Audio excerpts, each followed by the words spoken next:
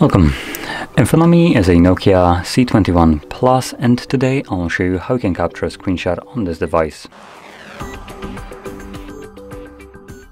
So to get started, you want to open up content that you wish to capture. I'll be using home screen as an example for this, so for me it's already open and visible.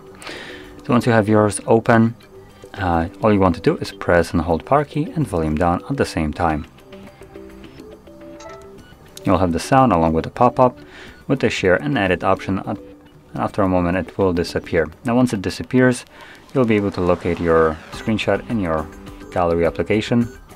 And you can see it right here at the very top, or under a folder it should be under screenshots, and there we go.